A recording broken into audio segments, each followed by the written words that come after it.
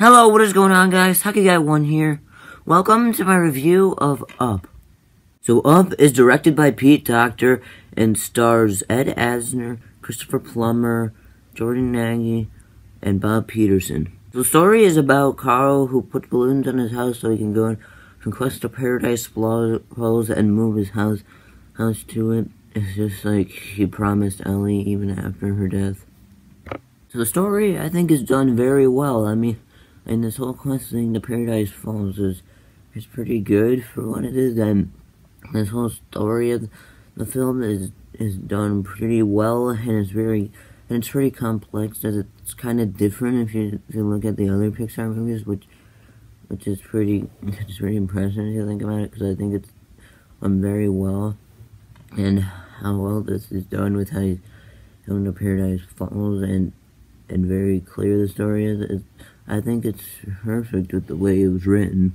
The first 10 minutes of this film is just very well done. It's very sad, and it shows enough of the past of Ellie and Carl to make you feel sad for them when Ellie dies, because it's like a whole montage, and all of a sudden it shows her dying, and it's just really sad to think about it that way, because you're gonna have a whole life and go to Paradise Falls together, but then that happens, and it's just really sad. And it's rare for a movie to develop a character so much in just 10 minutes to the point where you can actually feel for the death, and it actually works for a sad moment.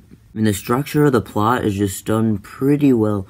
The first act is basically the montage of it, and the second act is just basically his entire quest, and the third act is pretty much everything where he meets Months, and I think that it's a pretty well done structure of the plot, as they all come together very well, and it's just very well done for the structure, and very well written and how it's done.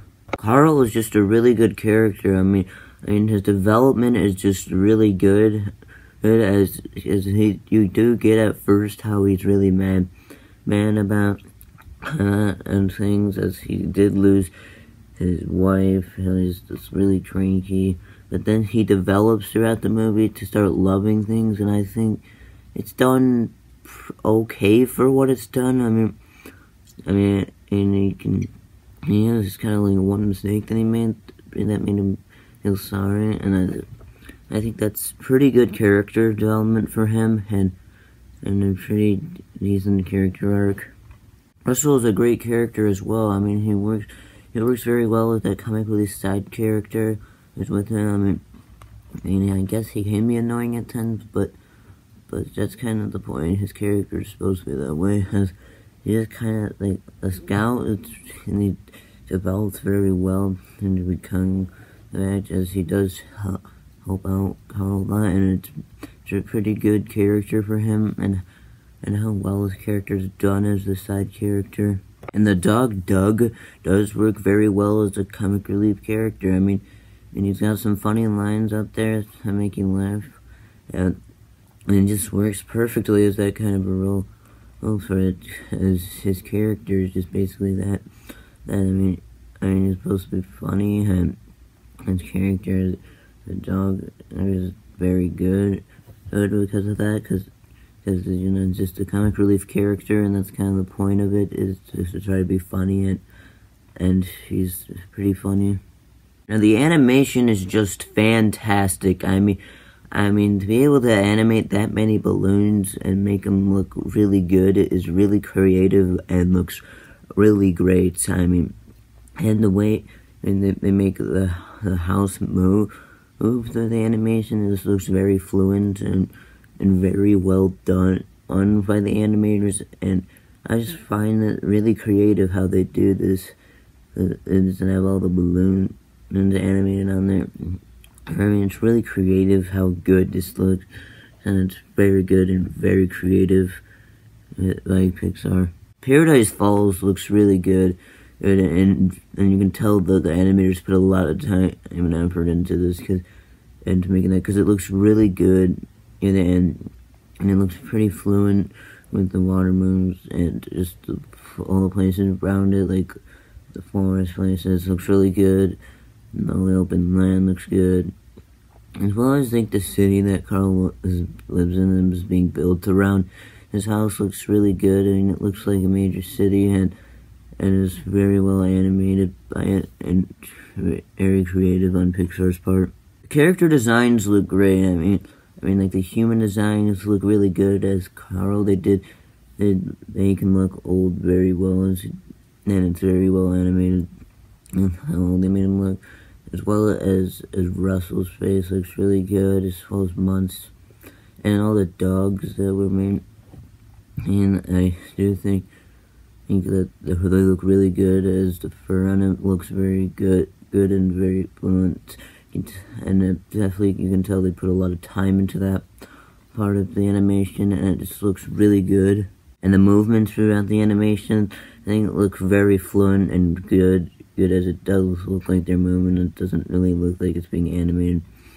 And then it looks very good and really great at how well it was done.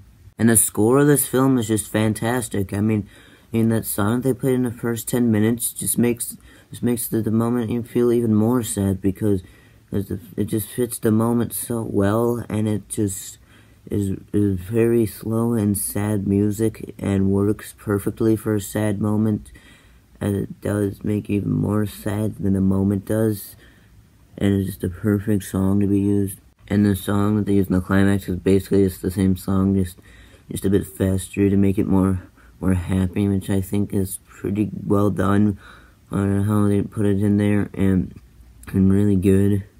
With that said, I do have a few negatives, and I just think the third act was a little bit rushed. Well, I did say it does fit for the plot structure, but even with that, I do feel like the pacing was just a bit rushed, and it just wasn't the best.